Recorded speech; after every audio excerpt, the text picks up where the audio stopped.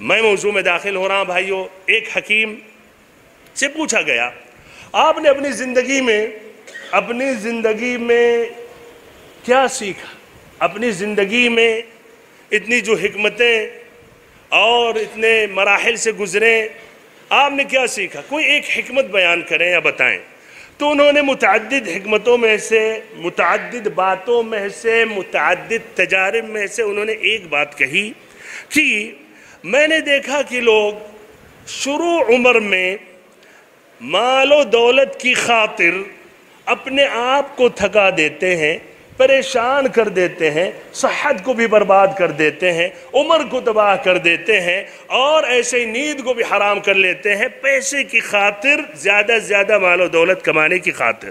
پھر جب ان کی عمر ڈھلنے لگتی ہے، پیسے تو ہو جاتے ہیں، تو پھر کیا شروع ہوتا ہے؟ بیماریاں شروع ہو جاتی ہیں، کمزوریاں ظاہر ہونے لگتی ہیں. تو جتنے پیسے جمع کیے ہوتے ہیں ان پیسوں کو پھر خرچ کرتے ہیں دوبارہ اس سابقہ صحت کو لوٹانے کے لیے. اسی سے متصل ایک بات میں ذکر کر رہا ہوں.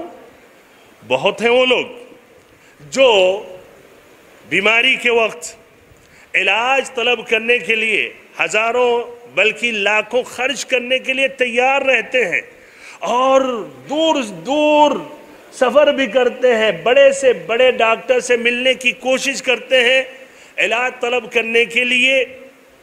جبکہ یہی لوگ اگر پہلے صرف 5 سے 10 منٹ اپنے وقت میں سے نکالتے، اور بھائیوں یہ باتیں جو موضوع ہے جو ذکر کرنے جا رہا ہوں، اگر اس کا اہتمام کرتے تو اس طرح اتنی مصیبتوں سے، پریشانیوں سے، بیماریوں سے بچ سکتے تھے. لیکن لوگ غافل ہیں، پیسے کی چکر میں صحت کو برباد کر رہے ہیں، اپنے آپ کو تباہ کر رہے ہیں. 5-10 منٹ یومیاً ہر دن اگر آپ نکالیں تو آپ مختلف قسم کی بیماریوں سے، شیطانی بیماری ہو، جسمانی بیماری ہو، آپ اس سے بچ سکتے ہیں بإذن اللہ عز و جل. اگر آپ کا توکل اللہ تعالیٰ پر ہے، اللہ پر بھروسہ ہے. اور آج ہر گھر میں تقریباً کسی نہ کسی کو شکایت ہے، اور غالباً لوگوں کا گمان جاتا ہے جب ایک ڈاکٹر کے پاس گئے، علاج نہیں مکمل ہوا، اور ایسے ہی دواؤں سے بھی صحت یاب نہیں ہوئے، تو فوراً شک جاتا ہے نظر بد ہے، آسیب کی شکایت ہے، کسی نے کچھ کیا ہے.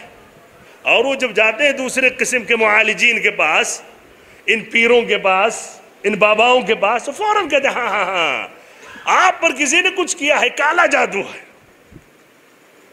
آپ پر کسی نے کیا ہے دشمنی میں، اور ایک الگ ایک دروازہ کھول دیتے ہیں. بہرحال ان تفصیلات میں جائے بغیر کیوں نہ ہم پہلے سے اپنے آپ کو، اپنی حفاظت ہم کر لیں اور اللہ تعالیٰ کے حفظ و امان میں آ جائیں.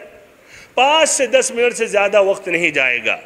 تو بھائیوں بہت ہیں وہ طریقے، بہت سی وہ دعائیں ہیں، بہت سے وہ اذکار ہیں، آسان اذکار ہیں، جو آپ اگر اس پر عمل کرنا شروع کر دیں تو رب العزت کی قسم ان تمام قسم کی بیماریوں سے، پریشانیوں سے، وسوسے سے، ان ٹینشنوں سے، فکر سے، غم و رنج سے، نیند جو نہیں آ رہی ہے، بے قرار ہے، بے چینی ہے، یہ تمام چیزیں ختم ہو جائیں گی. آسان نسخے بتا رہا ہوں. نبی اکرم صلی اللہ علیہ وسلم کے احادیث مبارکہ سے، کسی ڈاکٹر کی ڈاکٹری نسخہ نہیں ہے، نہ کسی مجرب کا تجربہ ہے، نہ کسی حکیم کی حکمت ہے.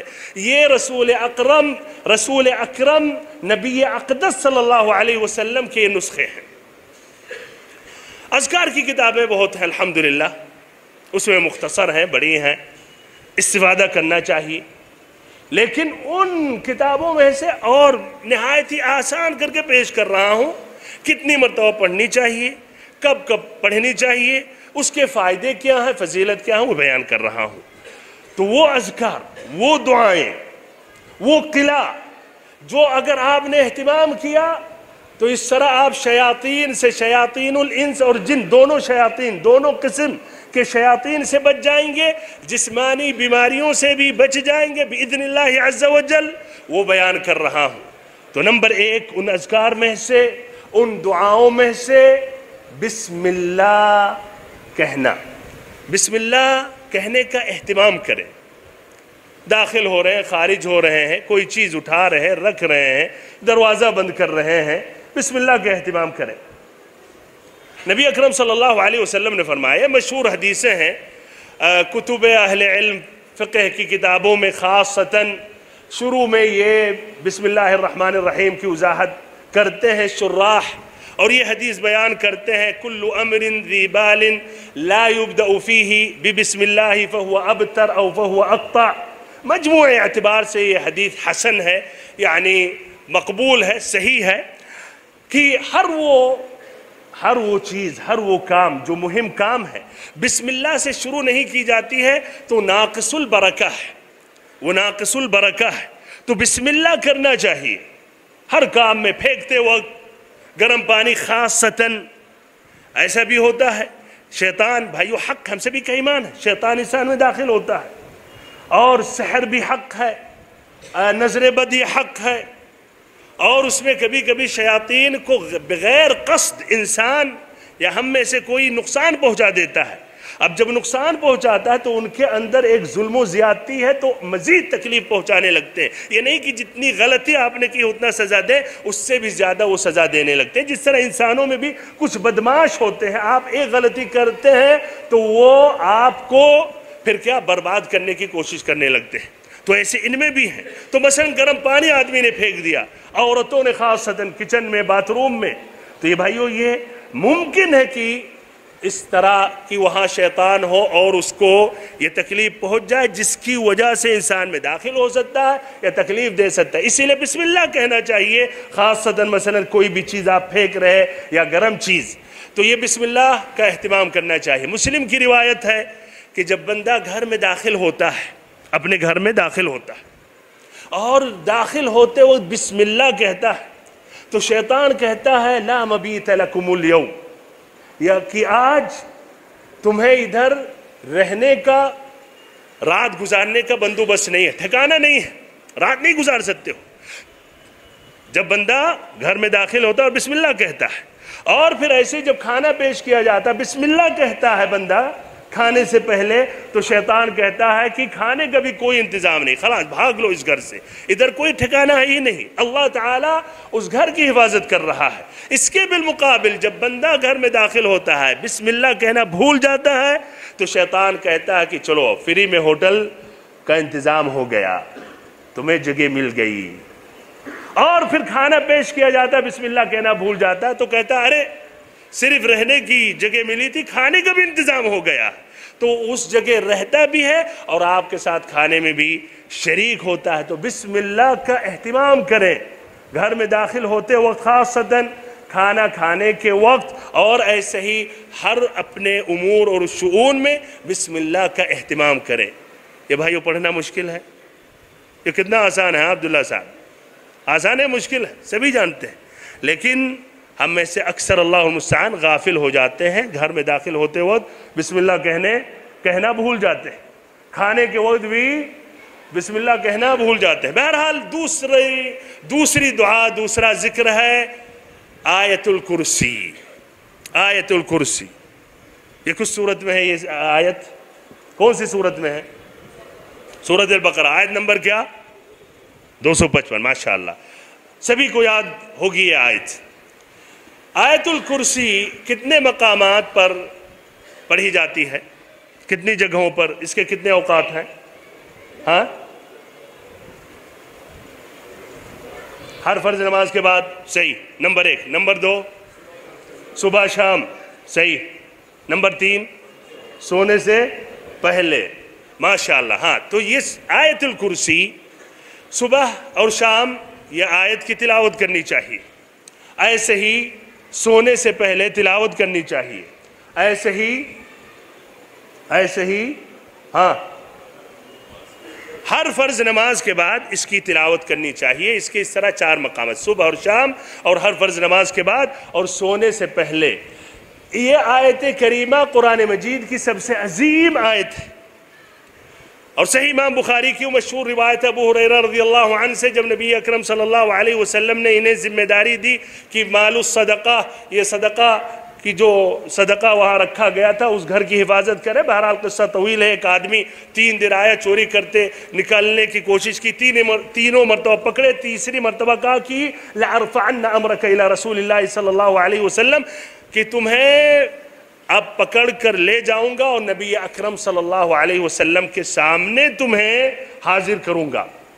بہرحال جب جان گیا کہ میں آج نہیں بچوں گا تو کہا کہ ہمیں چھوڑ دو اور تمہیں ایسا کلام، ایسی دعا بتاؤں گا جو تمہارے لیے مفید ہوگی۔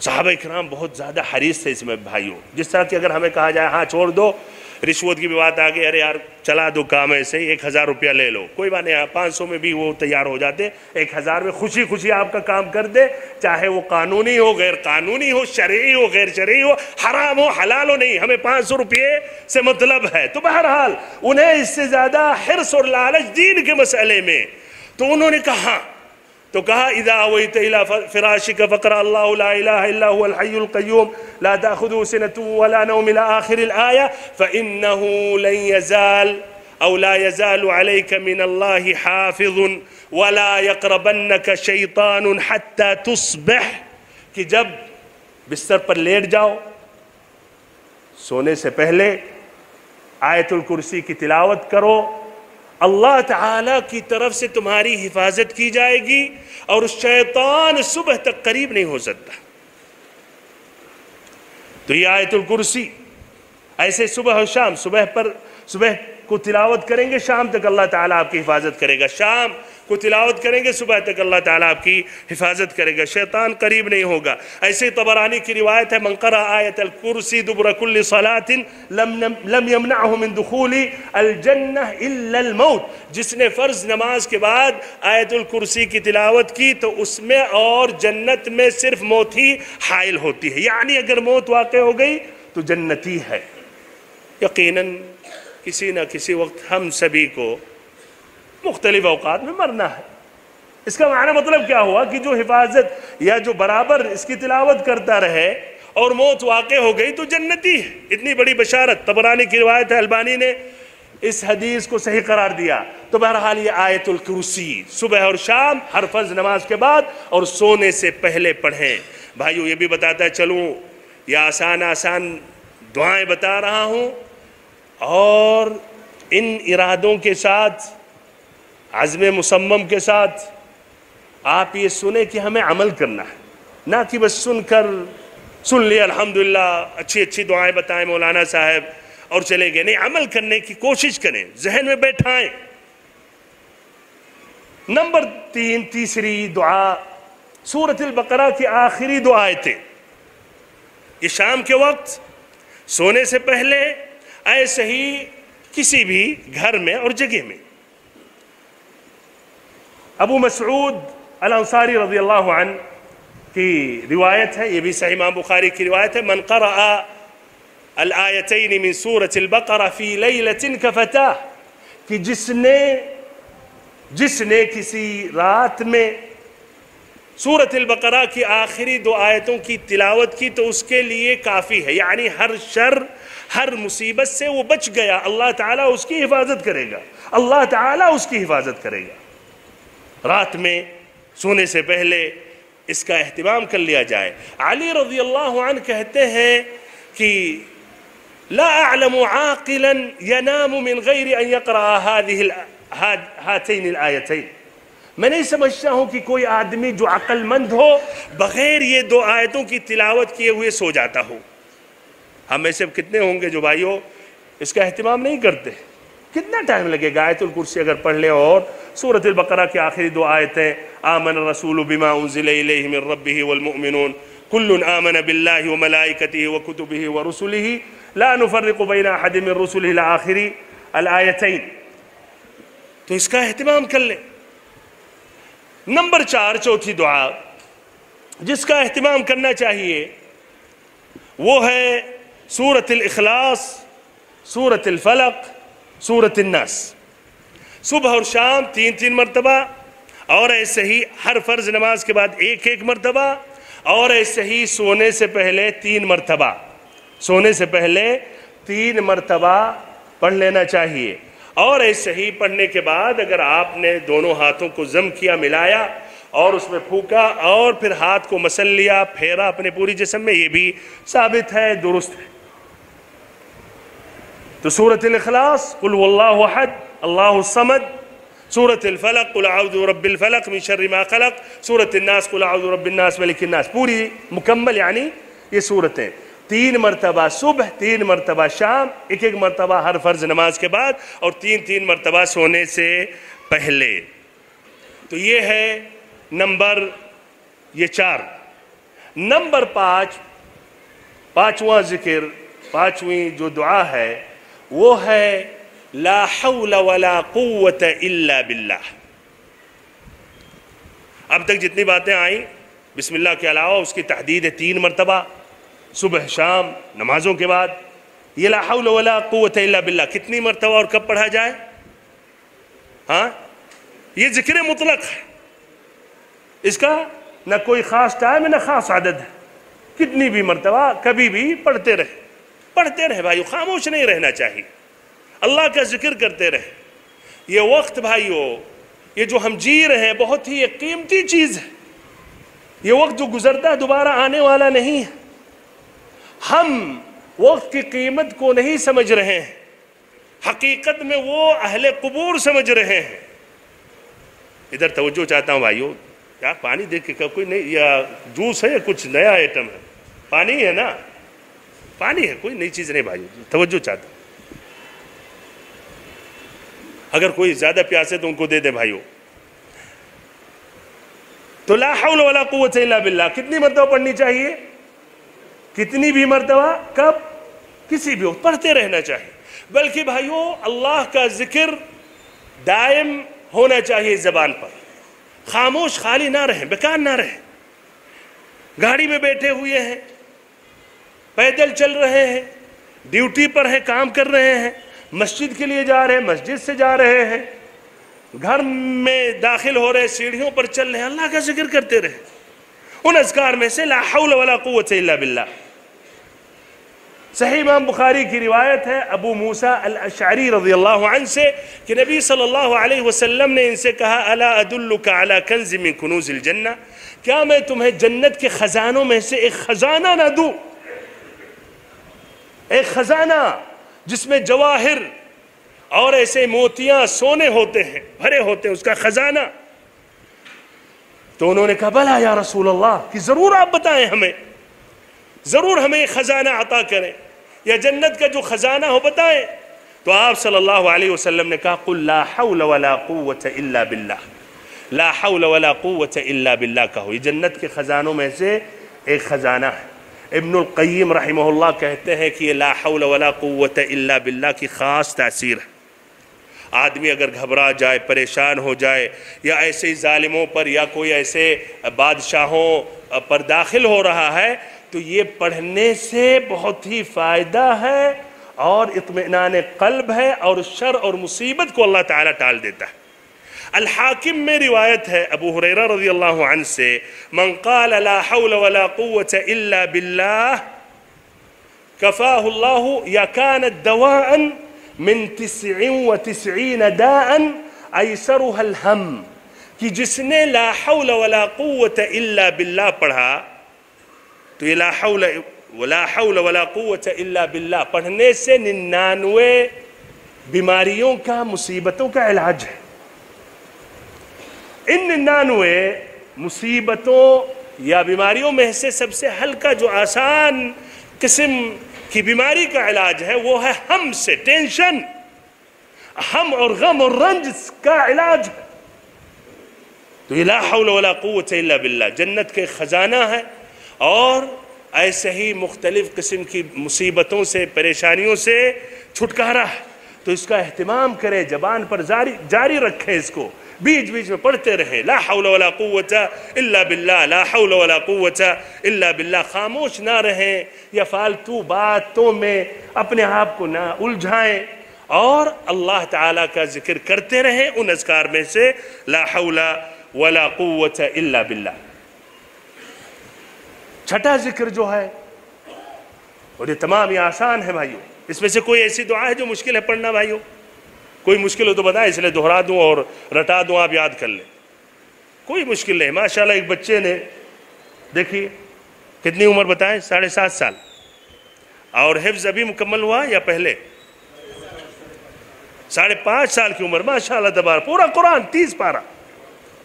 تو یہ دعائیں آسان ہے، سب کو یاد ہے، لیکن مسئلہ یہ ہے، مشکل یہ ہے کہ ہم بھول جاتے ہیں، اور اس قدر دنیا کے پیچھے الجھ جاتے ہیں، غفلتوں میں ہم پھنس جاتے ہیں کہ کبھی کبھی کئی گھنٹے کئی دن گزر جاتے ہیں ذکر سے غافل رہتے ہیں۔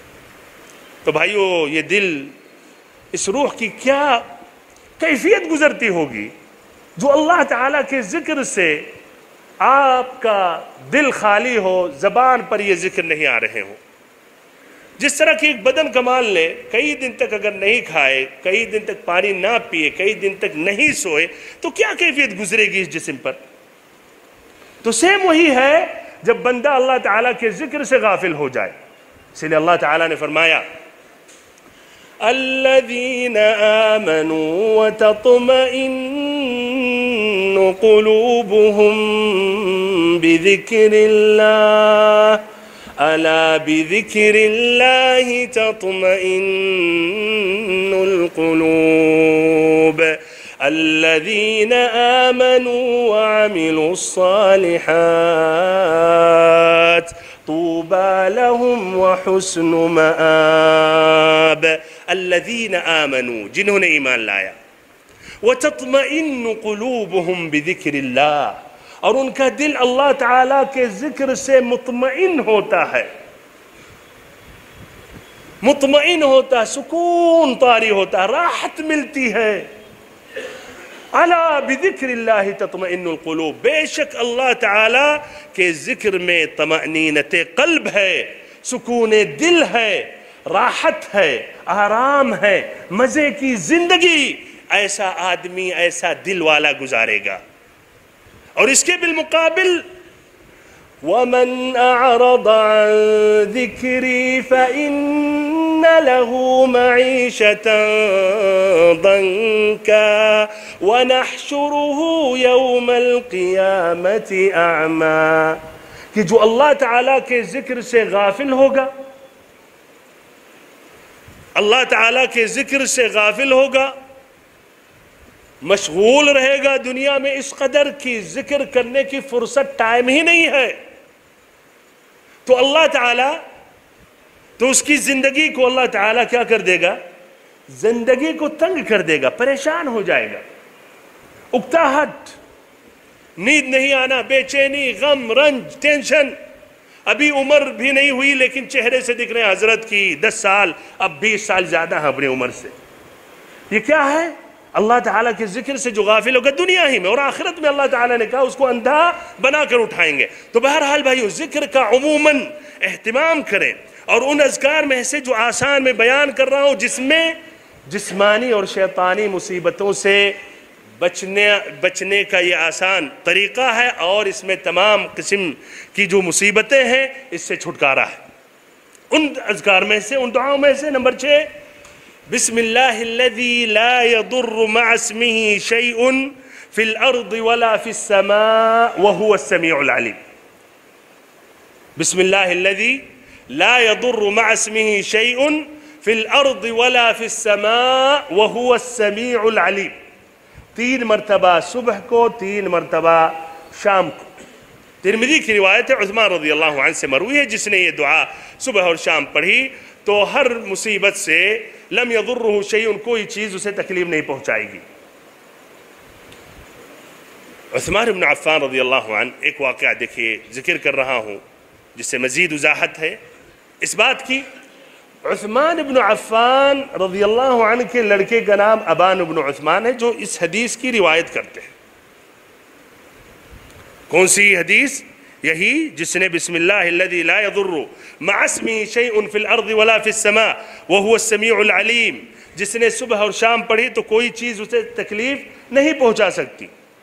ایک دن انہیں فالج کا حملہ ہوا، تو ابان ابن عثمان سے جو روایت کرتے ہیں حدیث روایت کرتے ہیں اور پھر دیکھ رہے ہیں کہ ارے حضرت تو بیمار ہو گئے، تو ذرا تعجب کی نگاہ سے دیکھنے لگے ابان ابن عثمان کو کہ ارے حضرت آپ نے تو یہ حدیثیں روایت کی ہیں اور اب یا تو آپ نے عمل نہیں کیا، اس کا مفہوم یہی ہے، یا تو عمل نہیں کیا یا تو عمل کرنے کے بعد بھی یہ بات واقع ہو گئی، تو کیسے؟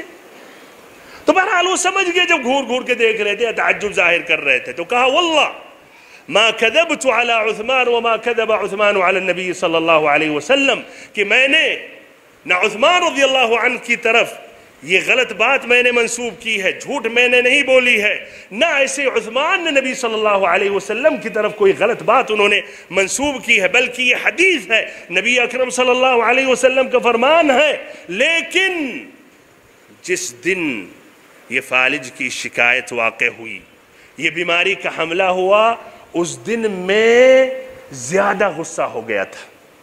اور بھائیو یہ بھی اگر ٹائم ملا آگے ذکر کر رہا ہوں کہ ان مصیبتوں سے بچنے کے لیے کچھ ایسے اسباب ہیں جس اسباب کے تحت بندہ کمزور ہو جاتا ہے تو شیطان مسلط ہو سکتا ہے، ان اسباب میں سے غصہ ہونا۔ اسی لیے شریعت نے بہت سختی سے غصے سے منع کیا۔ آج بہت سے مصیبتوں کا جڑ غصہ ہے، قتل کے پیچھے غصہ ہے، طلاق کے پیچھے غصہ ہے، بھائی بھائی میں جو خلاص زندگی بھر کی دشمنی شروع ہو گئی ہے، غصے میں آ کر آدمی نے جو چاہا بک دیا، پھر بعد میں نادم ہو گیا، لیکن اس کلام کو تو واپس نہیں لے سکتا۔ تو بہرحال یہ غصے کی وجہ سے انہوں نے کہا کہ اس دن میں کمزور پڑ گیا، جس کی وجہ سے یہ فالج کی شکایت واقع ہوئی۔ تو بہرحال یہ دعا اس کا اہتمام کریں، بسم اللہ الذی لا یضر مع اسمہ شیء فی الارض ولا فی السماء وهو السمیع العلیم، 3 مرتبہ صبح اور 3 مرتبہ شام کے وقت۔ نمبر 7، دعا، اعوذ بکلمات اللہ التامات من شر ما خلق، 3 مرتبہ شام کے وقت، اور 1 مرتبہ اگر آپ کسی جگہ، کسی منزل، کہیں آپ نے پڑاؤ ڈالا،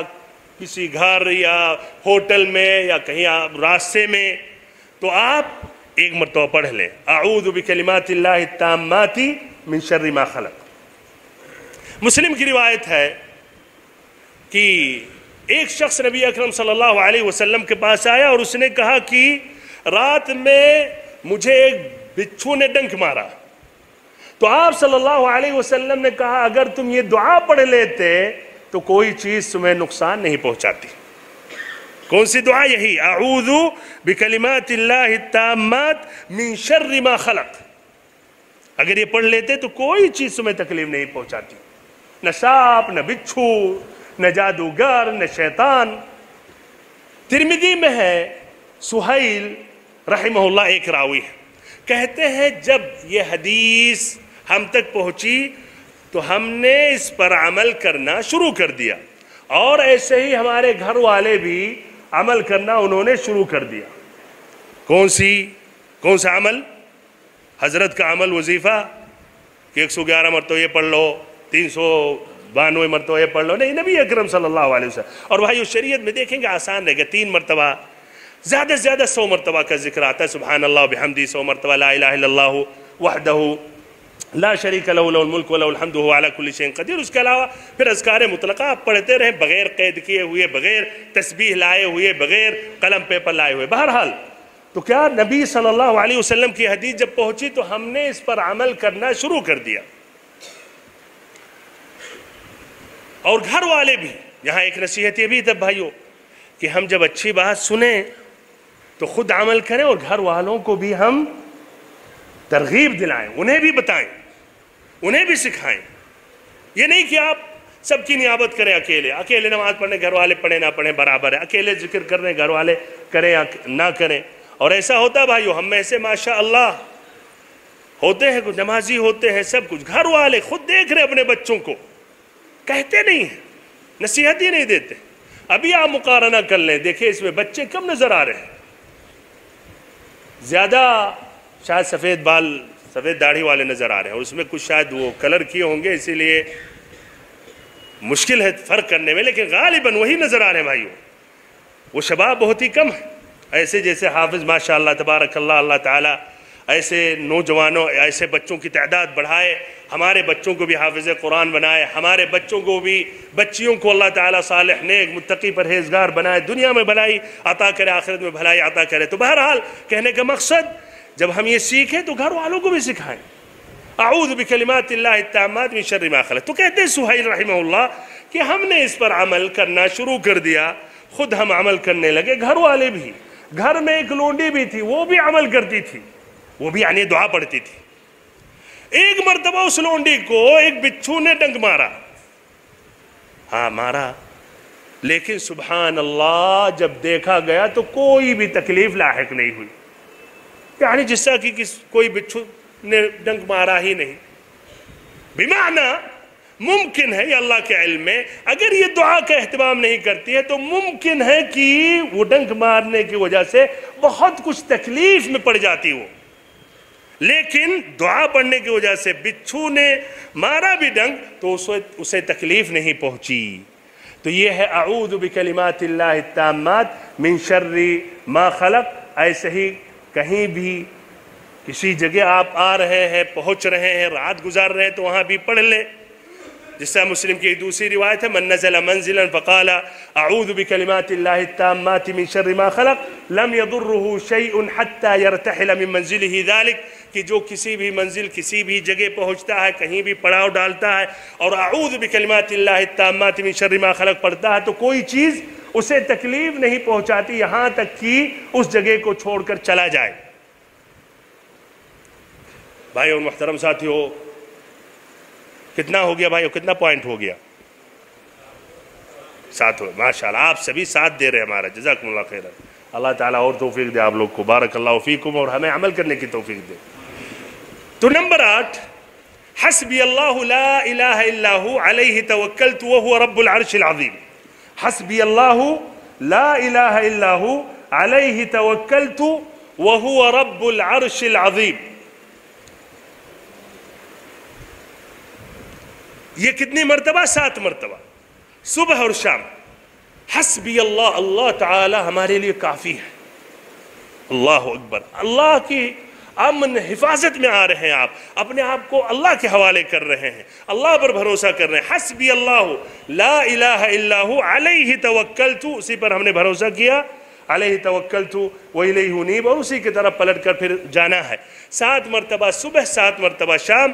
ابن السنی نے عمل السنہ یا عمل الیوم واللیلہ میں یہ روایت کی ہے کہ جس نے یہ دعا کا اہتمام کیا 7 مرتبہ صبح، 7 مرتبہ شام، کفاہ اللہ تعالی ما اہمہ من امر الدنیا والآخرہ، کہ اللہ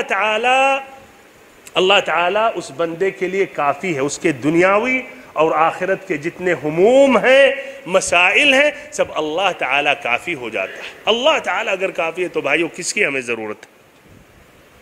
تو یہ 7 مرتبہ صبح، 7 مرتبہ شام۔ حسبی اللہ لا الہ الا ہو علیہ توکلت وہو رب العرش العظیم۔ نمبر 9، ہم سبھی اپنے گھر سے بھی آئے ہیں، حقیقت میں سوال کر رہا ہوں بھائیو، صحیح جواب دے، ہاتھ اٹھائیں جنہوں نے اس پر عمل کیا۔ گھر سے نکلتے وقت کس نے یہ دعا پڑھی ہے؟ ایک دیکھیں، جو نہیں پڑھے کوئی بات نہیں ہے، اب یہ سیکھیں کہ آئندہ انشاءاللہ ہم سے بھول نہیں ہوگی، لیکن جو بھولے نہیں وہ ہاتھ اٹھائیں۔ 1 2 3 4 5 6 7 8 9 10، چلے ماشاءاللہ یار اچھی بات ہے، تب پھر کہنے کی ضرورت ہی نہیں جب جانتے ہیں آپ لوگ عمل کر رہے ہیں۔ تبھی 20% ماشاءاللہ، چلیے کہہ سکتے 10 سے 20، 10 15 20 الحمدللہ، لیکن اکثریت ہم سے بھول ہو رہی ہے، جبکہ یہ دعا تقریباً ہم جانتے ہوں گے، مکتب میں بھی غالباً استاد نے ہمیں سکھایا ہے۔ یہ دعا دیکھیے جو ترمذی کی روایت ہے، جو اپنے گھر سے نکلتا ہے اور یہ دعا پڑھ لیتا ہے، بسم اللہ توکلت علی اللہ ولا حول ولا قوة الا باللہ قیل له کفیت وأقیت وتنحى عنک الشیطان، جو اپنے گھر سے نکلتا ہے اور کہتا ہے بسم اللہ توکلت علی اللہ ولا حول ولا قوة الا باللہ، تو اس شخص سے کہا جاتا ہے کہ تمہاری حفاظت کی گئی، ہر شر سے محفوظ ہو گئے اور شیطان تم سے دور ہو گیا۔ ابو داؤد کی روایت میں یہ الفاظ ہے، ایک شیطان دوسرے شیطان سے کہتا ہے، شیطان بھی آپس میں کیا کرتے ہیں؟ تعاون کرتے ہیں، ایک دوسرے کا ہیلپ کرتے ہیں، مدد کرتے ہیں باطل میں۔ تو ایک شیطان دوسرے شیطان سے کہتا ہے کیف لک برجل قد ہدی ووقی، کیف لک برجل قد ہدی ووقی وکفی، کہ تم کیسے مسلط ہو سکتے ہو، تمہارا داؤ کیا چل سکتا ہے ایسے شخص پر جس کی حفاظت کی گئی، جس کو ہدایت ملی، یعنی جس کو ہدایت دینے والا، حفاظت کرنے والا اللہ تعالیٰ ہو، تو تمہارا داؤ کیسے چل سکتا ہے؟ یعنی اسے تم چھیڑو نہیں، تکلیف نہیں پہنچا سکتے ہو۔ تو گھر سے نکلنے کے وقت یہ دعا ہم یاد کریں اور عمل کریں، گھر والوں کو بھی، بچوں کو بھی سکھائیں۔ بسم اللہ توکلت علی اللہ ولا حول ولا قوت الا باللہ، آسان ہے ایک دم۔ چلیے اشارہ آ گیا، ٹائم الحمدللہ ختم کرنے والا ہوں، جزاک اللہ خیر۔ ان دعاؤں میں سے بارک اللہ فیکم، یہ ہے، ختم کر رہا ہوں، ٹائم پورا ہو گیا۔ یہ نمبر 9 کی دعا تھی۔ نمبر 10، جب کسی مبتلا شخص کو کسی مصیبت میں، کسی بھی قسم کی پریشانی میں دیکھیں، بیماری ہو یا کہیے اس کے بچے نہایت ہی بدماش نکلے ہوئے ہیں، تباہ کرنے والے ہیں، یا مبتلا مصیبت میں واقع بیوی کی وجہ سے، اس کی بدخلقی کی وجہ سے، یا اس کے جار السوء، اس کے ایسے پڑوسی ہے، المہم کسی بھی قسم کی پریشانی میں اگر وہ مبتلا ہو تو آپ کو یہ دعا پڑھنی چاہیے۔ کون سی دعا؟ الحمدللہ الذی عافانی مما ابتلاک بہ وفضلنی علی کثیر ممن خلق تفضیلا۔ نبی اکرم صلی اللہ علیہ وسلم فرماتے ہیں، مسند احمد کی روایت ہے، کہ جس شخص نے یہ دعا پڑھ لی تو اس مصیبت میں واقع نہیں ہوگا، لیکن یاد رہے بھائی اسی کے منہ پر نہ پڑھیں جس سے اس کو اور تکلیف، گویا آپ طنز کر رہے ہیں، مذاق کر رہے ہیں، ایسے پڑھیں، یا اور جو آپ کے ساتھی ان کو سنا دیں، الحمدللہ الذی عافانی مما ابتلاک بہ وفضلنی علی کثیر ممن خلق تفضیلا۔ نمبر 11، یہ بھائیوں کسی بھی چیز کی حفاظت کروانا چاہتے ہیں آپ، یا حفاظت کی، اللہ اس کی حفاظت کرے، تو آپ پڑھیں اس چیز پہ استودعک اللہ الذی لا تضیع ودائعہ۔ مسند امام احمد کی روایت ہے کہ جو اپنے بچوں پر یہ دعا پڑھ کے نکلتا ہے، استودعکم اللہ الذی لا تضیع ودائعہ، یعنی تم سبھی کو اللہ تعالیٰ کے حوالے کرتا ہوں، اللہ تم سبھی کی حفاظت کرے، تو ان چیزوں کی وہ کوئی چیز تکلیف نہیں پہنچائے گی۔ تو اگر آپ سفر میں جا رہے ہیں خاصتاً، یا صبح کے وقت نکل رہے ہیں، تو آپ اپنے گھر اور گھر والوں پر یہ دعا پڑھ لیں، یا ایسے کوئی مال ہے، کوئی دکان ہے، یہ دعا پڑھ لیں، استودعک اللہ الذی لا تضیع ودائعہ، اللہ تعالیٰ اس کی حفاظت کرے گا۔ بھائی اور محترم ساتھیو، اس پر مکمل ایک تقریر اپنی یوٹیوب میں موجود ہے، تمام جسمانی و شیطانی مصیبتوں سے بچنے کے لیے آسان طریقہ، اس میں 21 طریقے میں نے بیان کیا، الحمدللہ یہاں میں نے آدھے سے زیادہ بیان کر دیا۔ ان میں اور جو ہے بکثرت استغفار کرنا، ایسے ہی بکثرت نبی اکرم صلی اللہ علیہ وسلم پر درود و سلام پڑھنا، گناہوں سے بچنا، ایسے ہی صدقہ کا اہتمام کرنا، ایسے ہی وہ اسباب جن سے آدمی کمزور ہو جاتا ہے، جو میں نے ذکر کیا، ابان بن عثمان کا واقعہ جب بیان کیا، اس میں شدید غصہ ہو جانا، تو ایسے ہی بھائیو آدمی یعنی بہت زیادہ ڈر جائے، بہت زیادہ خوش ہو جائے، یہ بھی اسباب ہیں جس سے کمزور پڑ جاتا ہے، تو اس سے بچنا چاہیے۔ اخیر میں یہ بھی بیان کر رہا ہوں کہ یہ اسباب جو میں نے بیان کیا ہے، یہ مصیبت واقع ہونے سے پہلے زیادہ مفید ہیں، لیکن مصیبت واقع ہو جائے گا تو عمل کرنا یہ بھی فائدے سے خالی نہیں ہے۔ ساتھ ساتھ رقیہ شرعیہ کا بھی اہتمام کریں اگر ایسی مصیبتوں میں واقع ہو گئے۔ رقیہ شرعیہ واضح اس میں کئی کتابیں ہیں، قرآن مجید کی آیتیں، پورا قرآن سراسر شفا ہے، وَنُنَزِّلُ مِنَ الْقُرْآنِ مَا هُوَ شِفَاءٌ وَرَحْمَةٌ لِّلْمُؤْمِنِينَ۔ تو قرآن مجید کی تلاوت کر کے دم کریں، کوئی ضروری نہیں کہ مولانا کھلائیں، بھائیو خود کریں، آپ اپنے اوپر، بیوی ہے، بچے، آپ کریں، قبلہ کی طرف متوجہ ہو جائیں باوضو ہو کر، اور سامنے جو مریض ہے اس کے پیروں کو اپنے دائیں کریں اور داہنے کان میں پڑھیں سر پر ہاتھ رکھ کر. کسی باہر سے کوئی اجنبی آدمی کو لانے کی ضرورت نہیں. باذن اللہ عز و جل آپ کو آپ کے گھر والوں کو شفائے کاملہ عطا کرے گا. یہ بھائیو شرعی علاج کے ساتھ طبی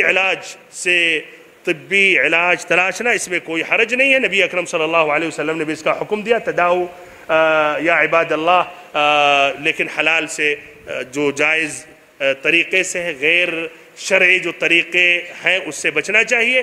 طبی سے علاج کرنے میں کوئی حرج نہیں ہے بلکہ یہ جائز ہے، اور کچھ ایسے حالات ہیں کہ واجب ہو جاتا ہے. بہرحال ان باتوں کے ساتھ اپنی بات میں ختم کر رہا ہوں. اللہ تعالیٰ سے دعا کرتا ہوں کہ اللہ تعالیٰ آپ سبھی کو ہر قسم کی مصیبتوں سے پریشانیوں سے اللہ تعالیٰ بچائے. اللہ تعالیٰ آپ سبھی کو ہر قسم کی پریشانیوں سے مصیبتوں سے بچائے. اب حضرت سامنے آگے تو مزید آپ خود دعا کر لیں. جزاکم اللہ خیراً، بارک اللہ فیکم، وصلی اللہ وسلم وبارک ونعم علی عبدک ورسولک محمد.